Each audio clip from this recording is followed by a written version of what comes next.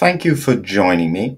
Today I'm going to give a little bit of education about rheumatic fever versus COVID-19. The question is, why are children at less risk of COVID-19 than adults? And that's essentially the question I'm going to try and see if I can explain to you all. If you can understand this, it will help you to have a better grasp of COVID-19. It will help you to understand how the disease works. In the context of medicine, there is nothing that is new. Everything is always reflected in another disease. Question is, what is the disease that most closely approximates COVID-19? And I'm going to explain to you why it's related to rheumatic fever. And this is going to help you to grasp why children aren't as severely affected than adults. Before I go any further, I wanted to highlight to you about this most innovative concept that we've come up with, which is a COVID-19 Foundation 360 course. In this course, we're covering a number of basic concepts that will help everyone to have a better understanding of COVID-19. We'll be looking at viruses. We'll be looking at the immune system. We'll be looking at the upper airway, the autoimmune response, main symptoms, vaccines, an overview, and long COVID. And the principle is quite simple, is that by educating you and giving you a better understanding of COVID-19, it makes you more prepared for the future, because COVID-19 looks as though it's going to stay. So, as we go on with regards to our question about rheumatic fever versus COVID-19, I'm going to play a short doodly video that will help you, hopefully, to get a better idea of the concept. So here we go with regards to this doodly video, and then I'll explain in sections about it.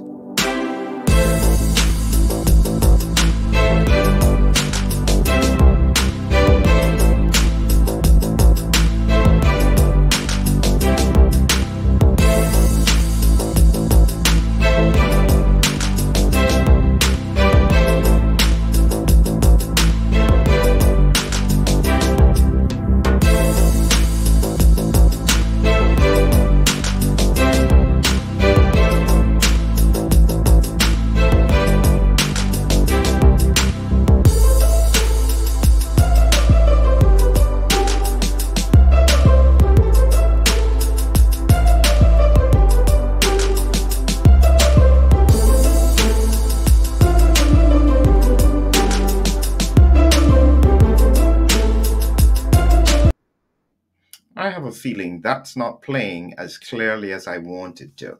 And that's a little bit of a problem. I tell you what I'll do is that I will use a different system to get that out, because that's a very, very important concept with regards to rheumatic fever versus COVID-19.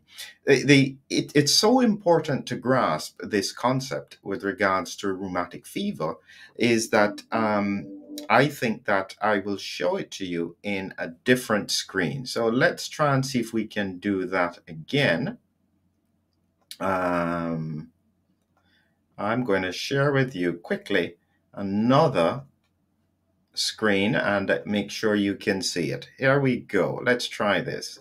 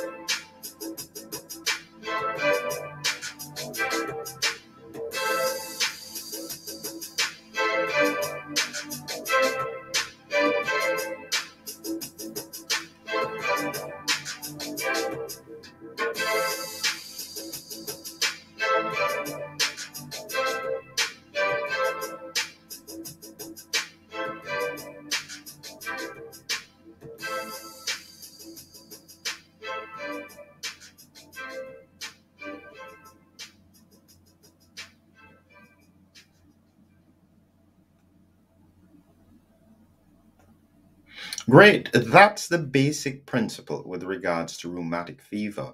And sorry with regards to Mary that you actually had rheumatic fever as a child, and it can do quite a lot of damage to some people, some children.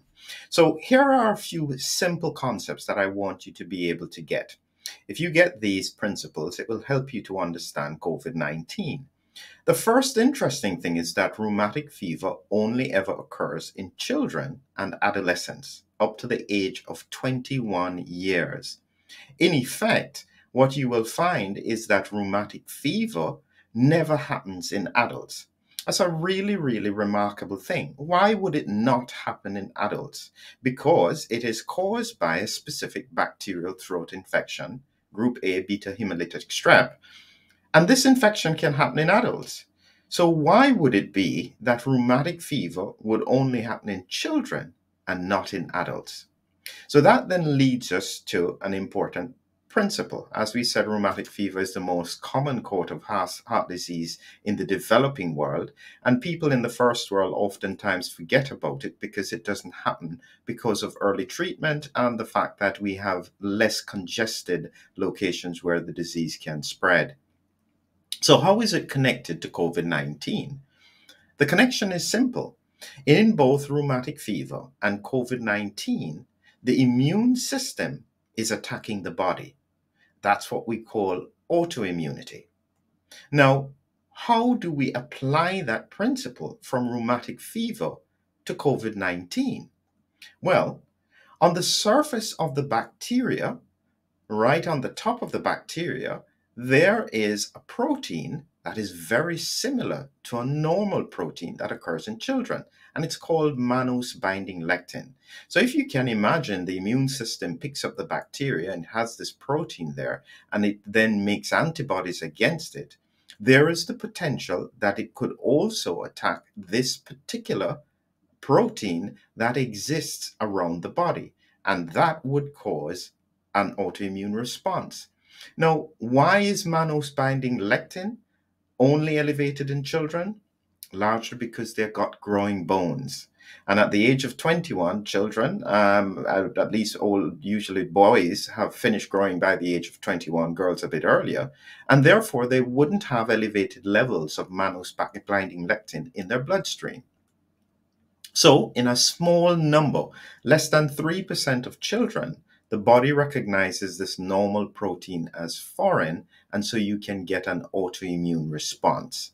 And that's the basic principle with rheumatic fever. You get joint involvement with arthritis. You can get heart involvement, as Mary had just said, with valve disease. You can get brain involvement. This tends to occur mostly in girls, chorea, and you can have skin involvement with skin lesions. And this is the basis of rheumatic fever. So, in effect, the question then is, in children, there are elevated levels of mannose binding lectin, and in adults, there are elevated levels of serum ACE2. Now, that's a very important point, and one that I can only clarify the importance of it. But in such a short video like what I'm doing now, I'm not going to go into the details of serum ACE2 because it's very difficult to get the concept across in a very short period of time. What I'd encourage you to do is that I want you to join me with regards to joining me on the Foundation 360 course.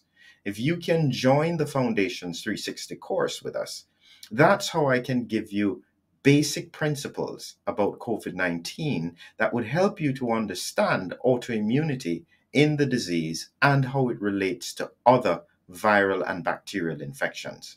So the principle for today is simply that rheumatic fever is probably the best and the most close approximation of the full disease of COVID-19, because in both conditions, you get an autoimmune response, one primarily affecting children, that's rheumatic fever, and the other affecting adults.